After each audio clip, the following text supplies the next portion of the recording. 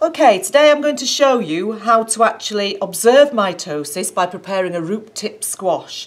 For this, I'm going to use onion or garlic root. So this is a little clove of garlic that's been suspended over some water in a test tube, and it's actually started to grow down roots. Now, the reason that we choose roots for this is that the tips of roots have special tissue called meristem, where the cells are undergoing mitosis.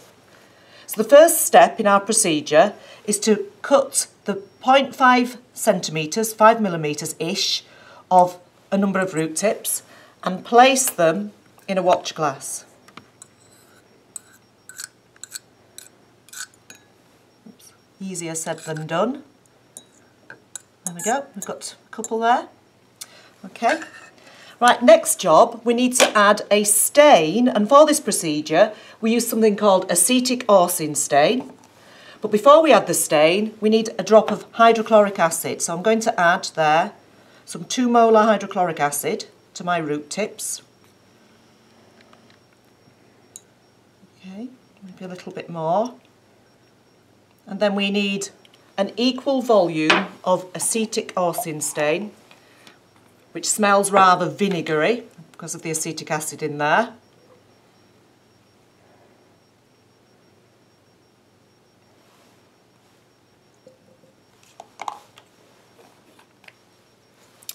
The next step, we actually have to heat the mixture, and quite a lot of the liquid will evaporate. Now, the safest way to do this is to use a hot plate.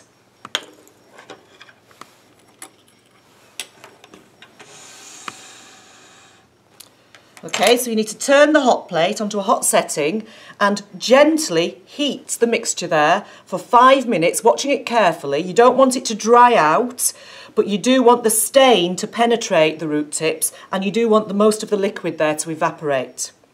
After 5 minutes, you should find that it looks something like that. At this point, you can actually turn your hot plate off and carry on with the staining procedure. Now, one of the questions you could be asked in an exam is, why is it important to stain the root tips?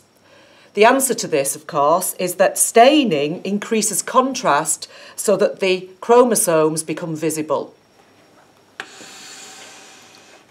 Okay, our next step then, we have to transfer the root tip squash, there, the root tips, to a clean microscope slide.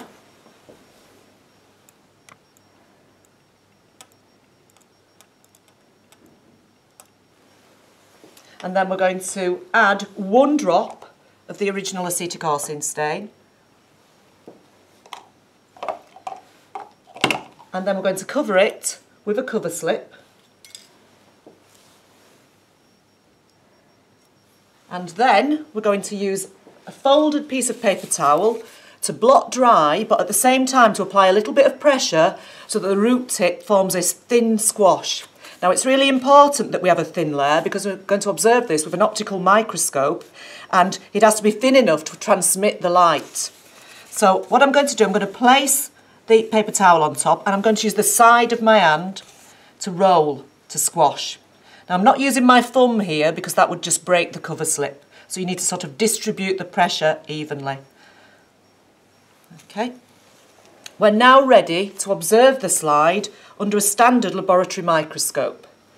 Now, what we should see, if our technique has been successful, and I do warn you that often it's not, okay, it's very difficult sometimes to get this to work, are cells in all of the different stages of mitosis. So, for example, here we can see some cells that are clearly still in interphase. We can tell that because the nucleolus is clearly visible there inside the nucleus of each cell. If you look carefully, you'll also see cells in different stages of mitosis. For example, here, there's clearly something going on along the centre of the cell, so that would be a cell in metaphase.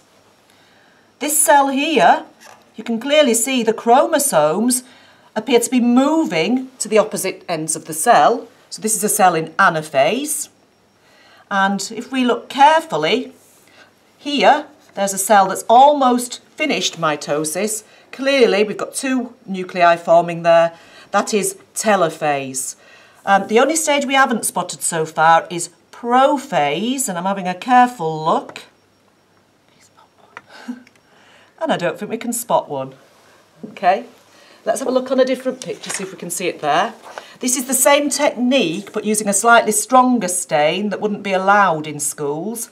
This cell here looks like it's now starting to enter prophase. Okay, and this one here, the chromosomes are starting to become visible and the nucleolus has disappeared. The nuclear envelope seems to have disintegrated. Okay.